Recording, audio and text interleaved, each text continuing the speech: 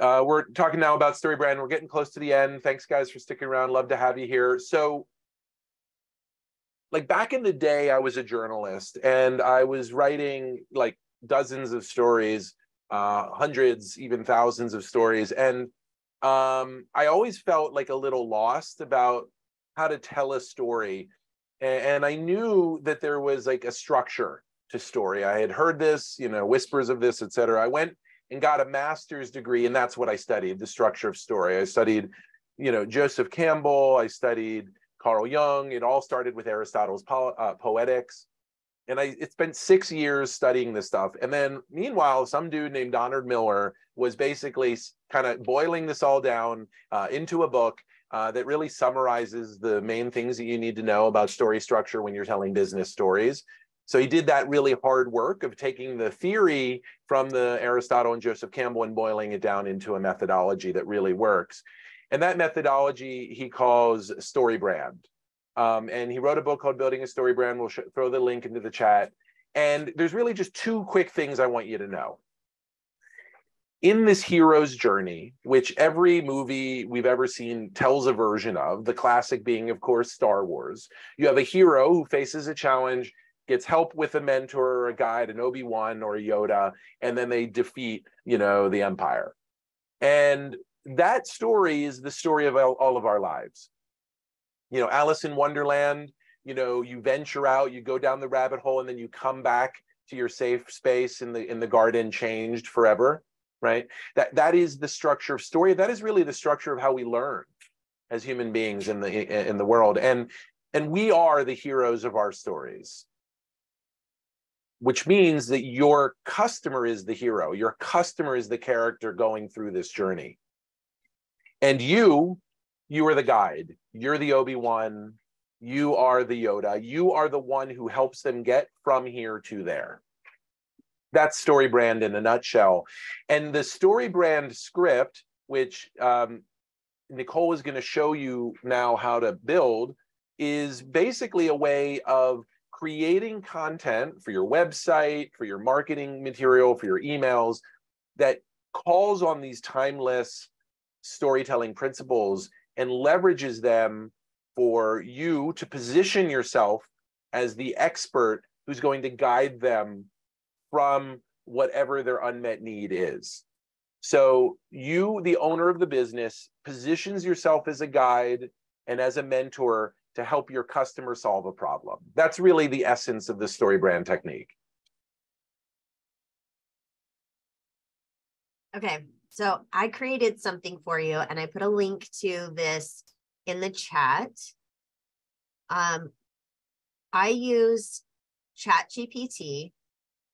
I have it switched over to 4. I have the paid version, and the paid version is much, much better when you're writing copy. I mean, it's much better for probably everything. The accuracy is a lot better. So I use GPT-4, and I created a brief version of this because you're not going to get the whole story in a prompt because GPT loses its mind a bit and it goes off the rails. It can't focus for that long. So I did this while I was listening and answering questions earlier on this session, the 7-question brand story prompt. And this is an AI PRM prompt. There's a link. I'll post it again in the chat. And you want to make sure you're on GPT-4 inside your paid version with the AI PRM plugin. And if you go to public, you can search, you can just search the number 7 because, now there's more people using 7. There was nobody else using 7 when I started it. But there's the 7-question brand story prompt. We've had 14 eyeballs on it already and 4 uses just since I put it up an hour ago. And then I'm going to click on that template and it asks me the first question, what's your business name? And so I answer AI Smart Marketing, and it asks me, who's your hero, which is your customer, busy business owners, what's the problem? So it asks me 7 questions to get to a really condensed, simple version of the StoryBrand. And in the prompt, I ask it to give me headlines, taglines, and elevator pitches.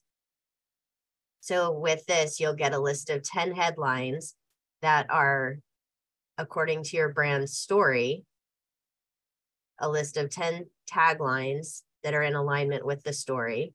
And you can change your voice. After you read this, you might ask it to add some humor, or you might ask it to be more persuasive. There are different ways of recrafting these once you have it drafted to retain the voice that you have. We did some humorous ones, and I love those so much. There were only a couple that we'd actually use, but we added some humor into this after we got our first versions. Then it gives me elevator pitches. I asked for 2. This prompt gives you 2 150-word pitches, and it gives you 2 75-word pitches. And then I decided I needed an About Us paragraph. So in ChatGPT, it doesn't keep your voice, it doesn't keep your information outside of the chat that you're in. So every time you have to redo a chat, you need to reprompt it with your brand voice and brand information. And so then I asked it to do an About Us paragraph. It wrote a nice little About Us paragraph. I can copy and paste this and use this on my website.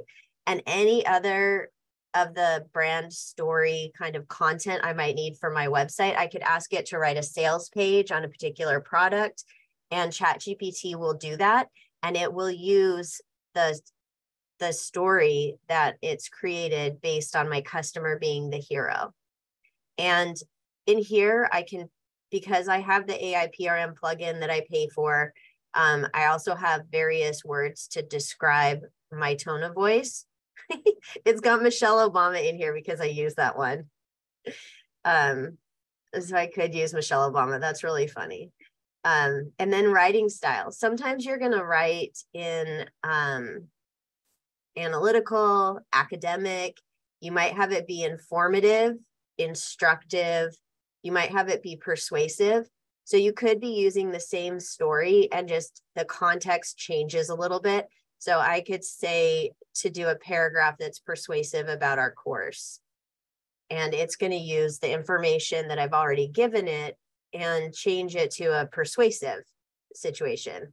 Because in having, like Wendy described, the types of content, we don't want to be salesy all the time. We don't want to be persuasive all the time. We want to be informative sometimes. So you can retain that same story and the same voice and change it to be an informative writing style. And AI can help with that. So if you have a landing page that's persuasive and you want to turn it into an informative blog post, you can do that with ChatGPT and retain the voice. So it's a tool that will help shortcut getting the kind of content with the heart and retaining your brand essence, which is it's really important that with AI, we continue to keep the brand. Because for me, every moment that a customer interacts with a brand, whether it's online or in person, is an opportunity for emotional connection. And then we go back to these 6 basic emotional needs. And if you can satisfy these emotional needs through your content and your connection points, then you're going to have people emotionally connected to your brand for a long time if you keep satisfying these emotional needs. And so we use AI for everything. And we also do our best to keep the heart in what we do as well. So I could go on and show you some more, but I think if everybody can find your voice during this time, like that's the homework, is to find your voice and do your brand story. We also have a brand voice sort of think sheet that we created, and I can give you guys a link to that as well. So we have prompt examples in here, and we've got a list of description of different tones of voice. And you could just Google for a list of adjectives and decide what kind of voice you want to have and craft your voice so that everybody who is using AI can be consistent on the same page with you. And that's it. That's it for Thank me. you, Nicole. God, we could go on forever. I know that we're coming up against time. Thank you guys. Let us know in the chat and through the poll if this is meeting your expectations. We're here, trying to do our best to give you some great information and a great service. Nicole is sort of like a marketer from the future who's like come back in time to tell us about what she's been up to in the future and where we're all headed. And our job is to just try to catch up with her. Wendy, someone who really kind of understands the power of content to really transform a business, and really feel blessed. And then, Jeff, of course, our resident tech geek guy who has forgotten more about generative AI than I'll never know in my lifetime. That's the team that came here today to really, show us what's possible.